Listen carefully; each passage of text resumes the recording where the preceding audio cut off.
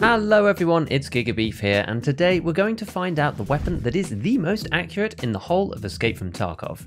Historically, this question hasn't been that important, but in 12.12 and onwards, the Lighthouse map has brought a whole new meaning to long-distance sniping, with rogues and long-range combat becoming much more popular on this location. So how do we go about determining this? For us, MOA or minute of angle, which is how Tarkov represents the accuracies of its weapons, is visible within the stats of each gun.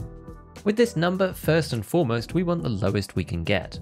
This is because MOA represents a possible spread of rounds when firing at the same point, and we want the smallest spread, so the lowest MOA figure.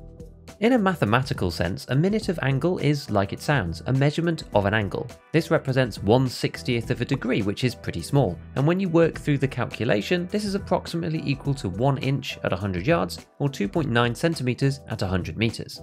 As it says on the wiki, Tarkov's display of MOA represents the radius of the circle that your shots will land within, meaning that if you have a weapon with an MOA of 1, you'd expect your shot to land somewhere within a circle 6 centimeters across at 100 meters, 12 centimeters across at 200 meters, and so on. This is the reason why most of the time MOA doesn't really matter in Tarkov. A stock M4 has an MOA of 1.91, so at 100 meters you'll be hitting in a circle 11.5 centimeters across. With the average human head at 15 centimeters, you'll need to be about 150 meters away before this circle starts to become larger, allowing you to get accurate headshots all the way up until that point. Well, in theory at least anyway. As players of Tarkov, we're very used to the mods that affect recoil and ergonomics, but the parts that give us better accuracy are sometimes a little more subtle.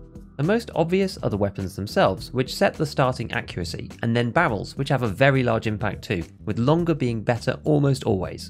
Barrels have a kind of inbuilt MOA that is listed on them specifically, but there are a small handful that also have an accuracy stat on top, most notably for the SA-58, which makes the long barrel version of these weapons surprisingly accurate.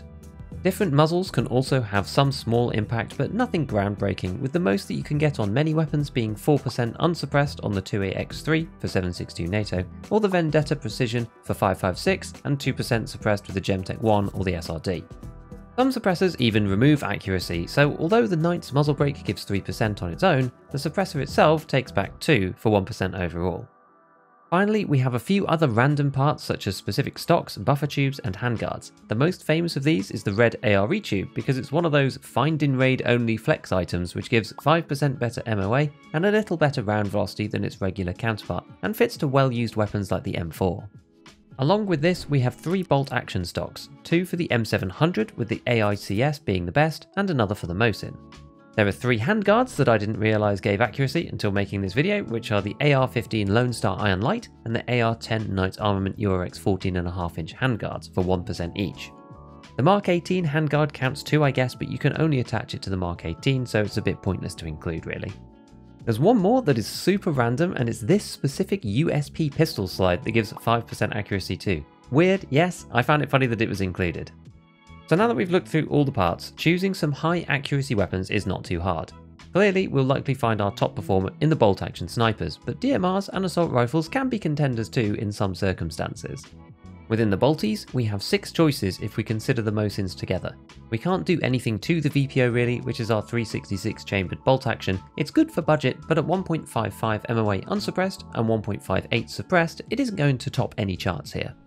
The Mosin Sniper and the Mosin Infantry are the same, both starting at 1.31 MOA. If we do everything we can, which is an Archangel stock and an X3 on the adapter, we can get it to 1.21, which is not much of an improvement, and suppressed is actually worse at 1.24 with the Gemtech. Our next rifle is the Orsis T5000. With a starting MOA of 0.65, now we're getting somewhere. However, it's all bespoke parts, so all we can do is add an X3 again for 0.63 minimum MOA and 0.64 with the Gemtech, although this turns out to be the second best suppressed accuracy overall. In third place is the SV98 with a default MOA of 0.55, which is really good. This can be improved to 0.52 with the SRVV muzzle, and suppressed gets to 0.56 MOA. Although this is not the best accuracy overall, it is worth pointing out here that 0.56 appears to be the lowest that you can get while suppressed across all weapons. This is very useful when sniping, and most players will insist on using a suppressor when doing so for obvious reasons. In second, we have the M700. This weapon is super modular with the AICS stock that we talked about before, giving accuracy improvements along with the 26-inch barrel. Interestingly, you cannot attach anything to this barrel at all, so although you can get to 0.7 MOA with this setup unsuppressed, to suppress the weapon you have to drop down to the 20-inch barrels instead, and have to use either the T-Lock, the Gemtech or the SRD to get it to 0.71. Given that we don't really care about recoil, the Gemtech gives the most ergonomics of the three. You can also go for the Mod X stock instead and use the red ARE tube that we talked about earlier, as this also gets to 0.712, but it's a bit unnecessary and the other way is easier.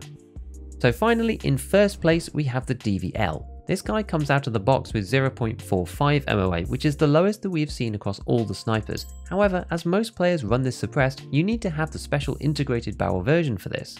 The MOA here gets changed quite a bit, back up to 0.76, still very good, but beaten by a few of the others in their suppressed configurations. Before we move on to a few honourable mentions, we need to have a quick look at ammo. Within 7.62x54R and 51 NATO, there are some bullets with accuracy stats too.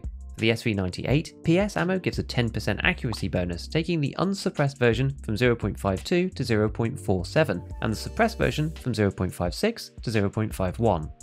This is pretty cool because although PS isn't the best ammo in the world, it is at least usable, and it's nice to get an accuracy bonus on a bullet that players use regularly anyway. For 7.62 NATO, Ultra Nosler, M993 and M61 all give accuracy bonuses of 10, 5 and 3. The only issue here is that no one would sensibly use Ultra Nosler because of its terrible pen value of 15. However, for science, the unsuppressed DVL can get to 0.41 with this round inside, which is the lowest MOA that I can find in the whole of Tarkov. Now, there are a few weapons that deserve an honourable mention, the first off being the Mark 18 Mjolnir, currently Tarkov's only 338 Lapua weapon. I don't have access to this in 12.12 because you need to kill Sturman 25 times, but DRanger in my Discord kindly provided this to me as it's got a starting MOA of 0.57, which is actually kind of amazing. Currently, all we can do is add the red ARE tube to get it to 0.54, but we know that in the next patch this weapon will be getting a suppressor, along with another Lapua weapon being added, which is a bolty, so watch this space, and maybe there will be some new attachments too for the existing Mark 18. The next one is the RSAS. With the X3 muzzle, red ARE tube and the URX4 handguard, this can get to 0.71 unsuppressed and 0.73 suppressed, which is definitely up there with the bolt action rifles. Compared to the SR25 and the M1A, which when optimized get to around the 1 MOA region, it's just in that next tier up. Very little in the 5.56 caliber is really amazing, even the TX15 DML with the Vendetta Precision, Iron Light handguard and the red ARE tube on the longest barrel only gets to 1.04 MOA. This is pretty much the same for the 5.45 weapons too, in fact even worse because you can't change over the barrels and the base MOA is not amazing. However, the RPK with its long barrel stands out at a 1.1 MOA. On its own, this is nothing too crazy, but the interesting thing about this caliber is that you can use the 7N40 round, which has a plus 50% accuracy. This takes the MOA down from 1.1 to 0.73, which is on par with the RSAS. The final point to note before we go regarding long range shooting is that each weapon has a default ammo that zeroing works for. Be very careful if deviating from this round. Currently this causes zeroing to be more or less off depending on how different the fired round is from this default one. For more information, see this video here. As usual, a big shout out to all my patrons, hit all the buttons if you enjoyed the video, and as always, have fun in your raids.